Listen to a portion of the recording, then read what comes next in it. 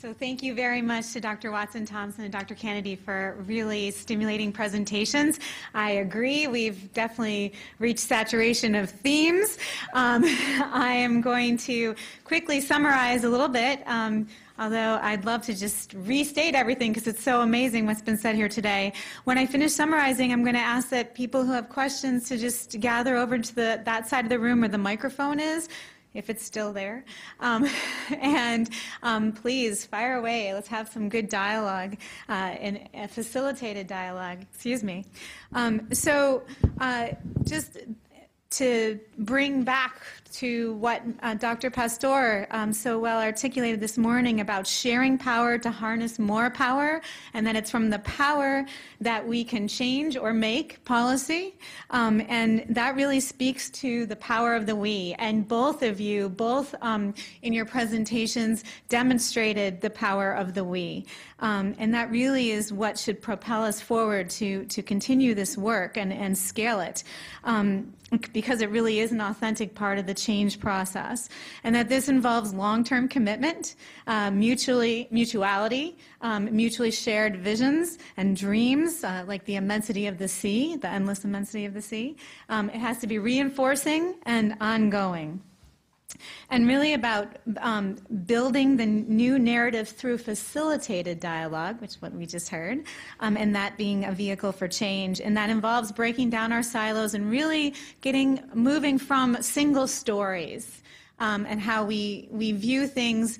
And sometimes we are just seeing the surface and not the 3D, as was mentioned earlier before, of a person and their story. And to bubble up those concealed stories that was so well articulated earlier this morning, and highlight our similarities and our shared vision, and understanding that we do this best through rethinking how our ecosystems can really converge and amplify and champion this work through understanding that both the community side and the academic side have resources and assets to each other. So with that, I'm going to open this up to questions. I don't see anyone. Jamal and Renee, thank you for your presentation. Renee, thank you for pointing out all the issues that we bureaucrats in public health have, and it helps to hear them out loud to make us deal with them.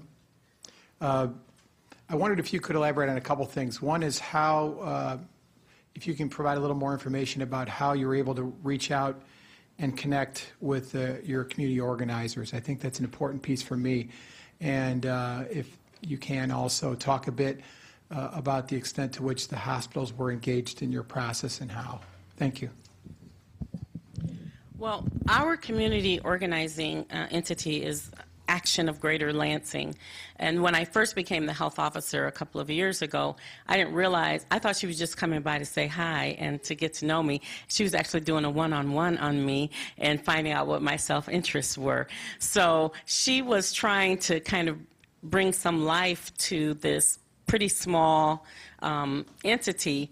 And having then learned what one-on-ones were, we could reach out to her and say, here, well, what can we do to help position you for success? What do you need from us? And so then we began that relationship, and it's really just been, a couple of years now.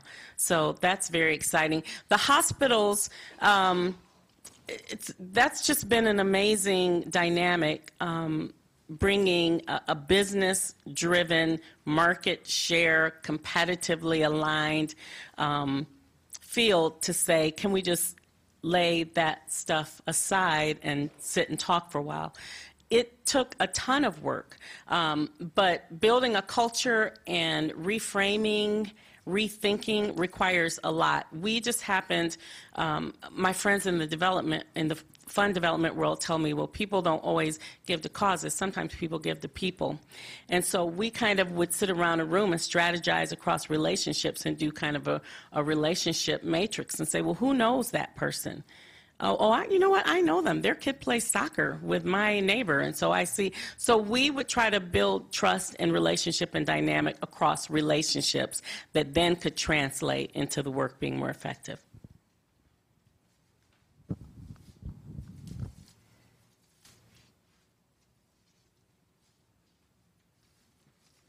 Hello. This is oddly positioned. So thank you both very much. And my question is for Dr. Renee Kennedy. And I have a tremendous amount of respect for your work and what you've been able to build. And I love that you said you want your assets to be the community's resource. And you mentioned this too in previous versions of what was called community engagement. Public health would go into communities and they'd say, we're going to get input, but there was no line of accountability for that input to ever go anywhere or change anything or do anything. So people felt often quite used.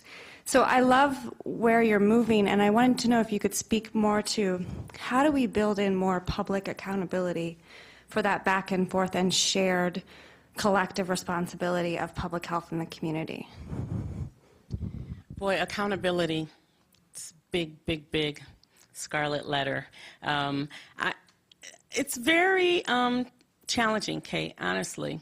And oftentimes when funders require us to institutionalize interventions and they don't want it to be person dependent, as a sociologist, I haven't figured out how to make things not person dependent.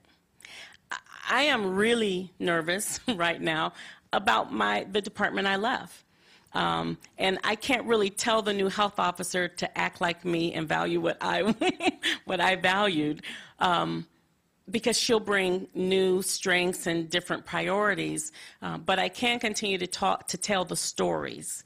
And I think storytelling, which is another strategy that our community organizing partners have taught us, the more you tell the story, the more the affect gets engaged. As public health professionals, we're scientists and purists.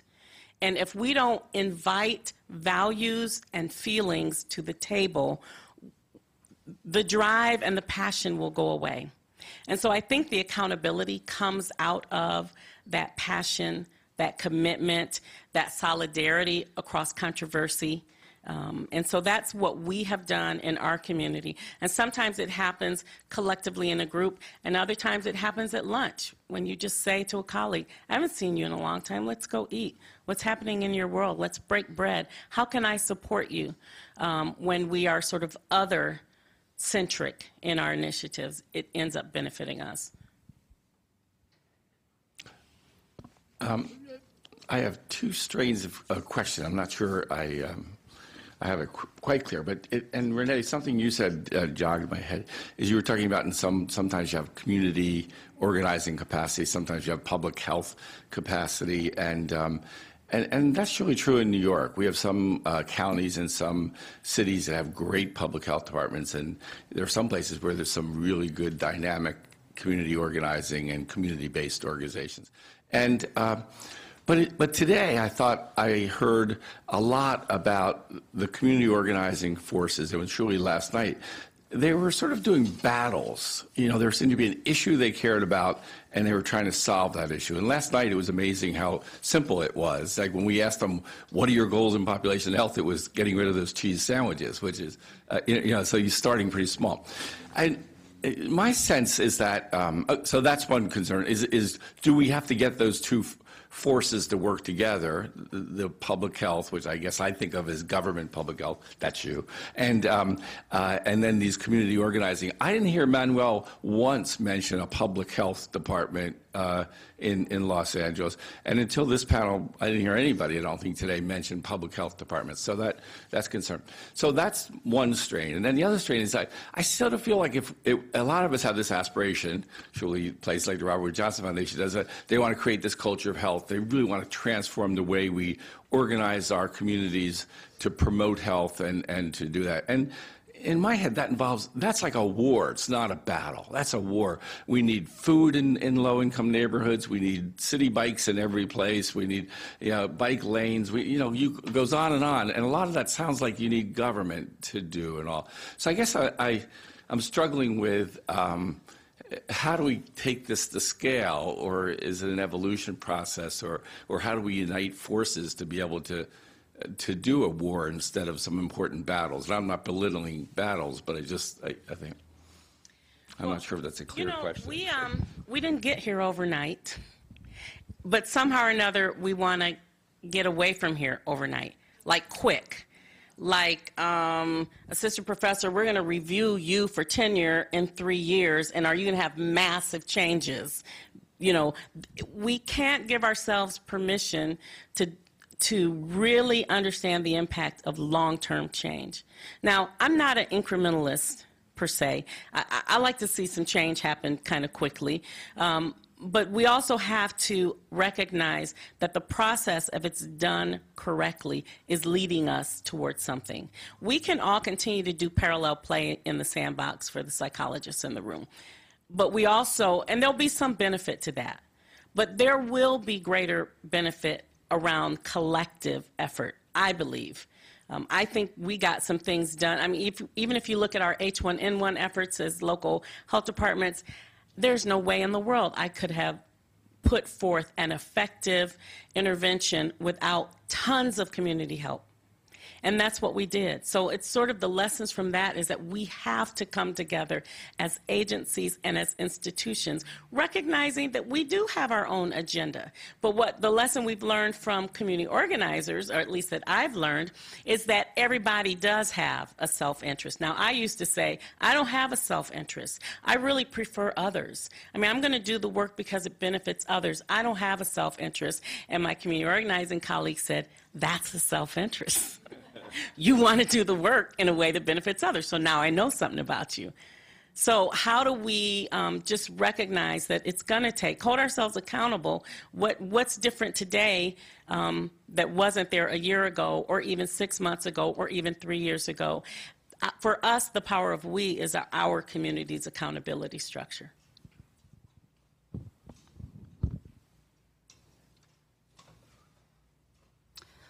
Hello again. Thank you both for your presentations. Again, the saturation, yes, but still interesting and inspiring and stimulating to the mind, and just reinforcing the conversations, dialogues that we're having. Hopefully no debates, I don't think. So I wanted to add on something and also ask your perspective on this. When we talk about collaboration and we talk about collective impact and partnerships, something that we're really trying to move towards as well is the business community, so that it's not the nonprofit and the for-profit are together, and government and education. And, you know, we've noticed there's definitely some challenges that get in the way. For example, I think Joe alluded a little bit earlier about how, you know, we've gone in and they think we're the health department. They're like, oh, you cannot come in here, you know, and they're scared of us. Yeah. Well, they think they're going to get written up, or, you know, so we got rid of the clipboards, you know, which we thought made us look official. So anyhow, over time, after we developed the relationship with them, first of all, we've learned to incentivize the youth with stipends, right? But that's also what we do with the market owners and the restaurant owners. So really, everybody's on the same playing field that way, but it's really about the shared commitment and the goal. But I really think, and I just wonder what you guys think and everybody else really is, to me, it seems like making changes would really involve the profit and nonprofit, you know, and other institutions.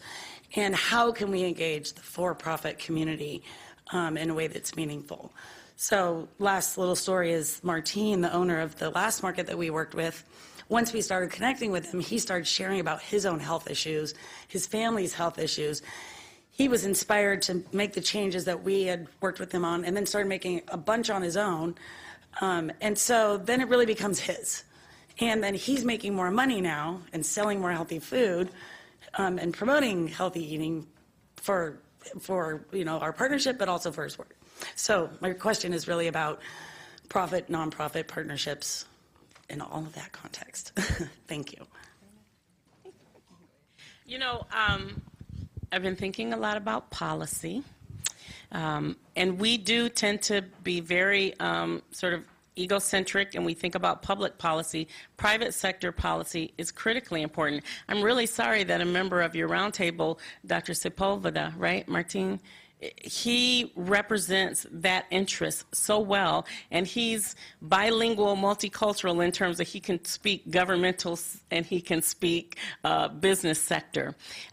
You guys are doing some amazing things in California around the social impact bonds, which is what the more liberally bent people like to refer to them as, or sort of the other model is, kind of pay per performance. I'm sorry?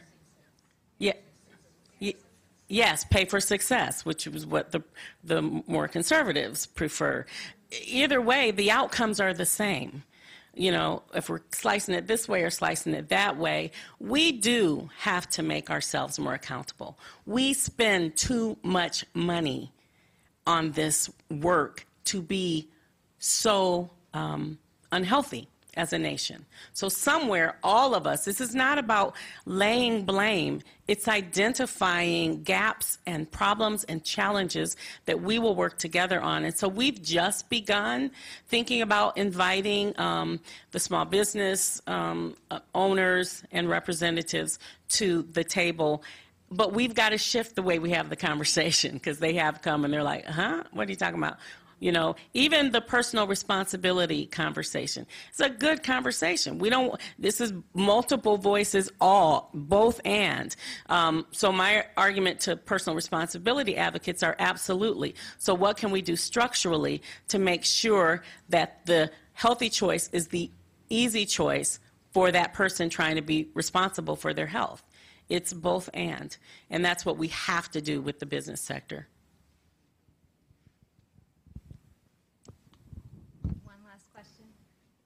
So, Sandy Magnan from Minnesota.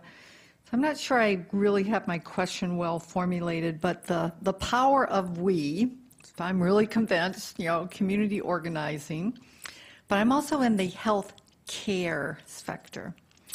And that sector, you just look at the release of Medicare data yesterday about dollars spent and the immense amount of dollars that we're spending in healthcare. And I think, Renee, you said if you were talking about healthcare, we're certainly not getting our money's worth out of that. So where's the role of community organizing to help healthcare deal with the waste that's in healthcare? What's the role of community organizing? Because left to our own devices, healthcare has an economic interest to keep that 1/6 of the economy going. So what's the role of community organizing to help us take the waste out of healthcare to free up resources to put into public health, population health, into communities, into health equity? Well, that's a huge question. And since I'm not a community organizer, I'm not going to dare try to respond. But I know community organizers are engaging because we sent several colleagues to week-long training, which is a community organizing training. And the direct action that they observed was on a huge health system in the area where the training was. But I'll defer to my colleague, and then maybe, Kate, you can say something.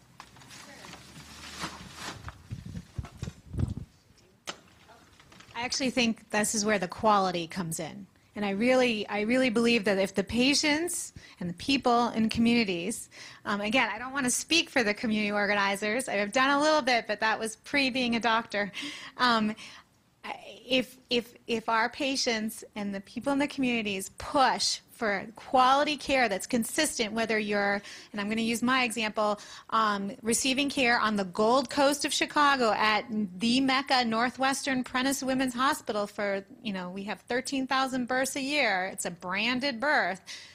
It should be the exact same as a federally qualified health center that Northwestern Memorial Healthcare System has now taken over on the west side of Chicago, where the infant mortality rate is extremely high and there's high health disparities. If patients can push and people and communities can push for quality, and it goes across all of the metrics, and that's where equity comes in for moving for towards population health, I think that is the sweet spot. It's at the quality.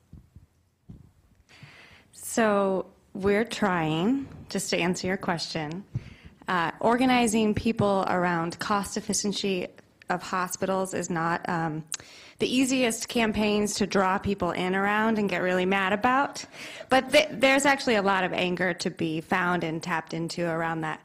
Our most successful work has happened in Camden, New Jersey. We've partnered really closely with Dr. Jeff Brenner, and we have an organizing federation there that works to connect organizers with some of the highest emergency room users. And so we've taken that model to 5 different cities across the country because it's very cost effective. It also provides some people with some significant dignity that they need and deserve.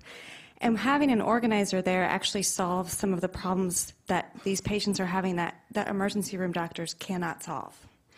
So that's one. And then we're also working in Ohio with making sure that every hospital is giving the same postnatal care across cities.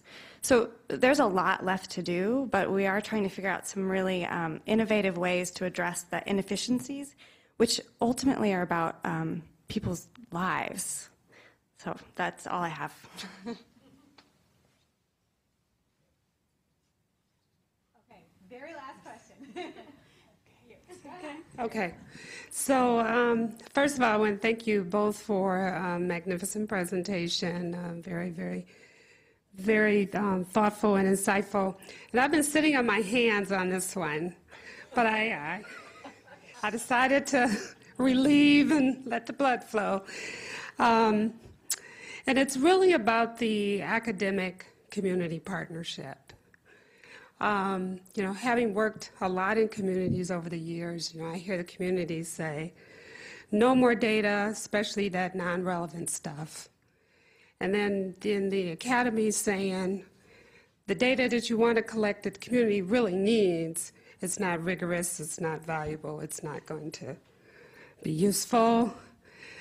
And I'm trying to figure out if you can give me some insights into how do you balance this, because for those people who are in the academy trying to make that movement out into communities with science that might be very simple, like do you have food or don't you? To the community saying, yeah, but your rigorous stuff is just like, we can't make sense out of it, it's not useful. And you're studying something that we already know, I can already tell you the answer to it. And you're just describing our problems over and over and in different ways. So I don't know if there's a push or is there a posture that universities need to take? Is there an agenda that communities need to take to try to find some peace and reconciliation around that relationship? Well, I definitely would agree that it can be a tension between what maybe the academic partners feel as if need to be collected, and then the interpretation of that by the communities. I think probably one aspect of that is beginning the process in the beginning with the project or whatever you're doing, with identifying what questions need to be examined and what are the different ways to examine it. And so, we may have a perspective and types of data that we think might be appropriate, but if the community does not feel it's appropriate, if they not feel it's helpful to what they're needing to understand, then it's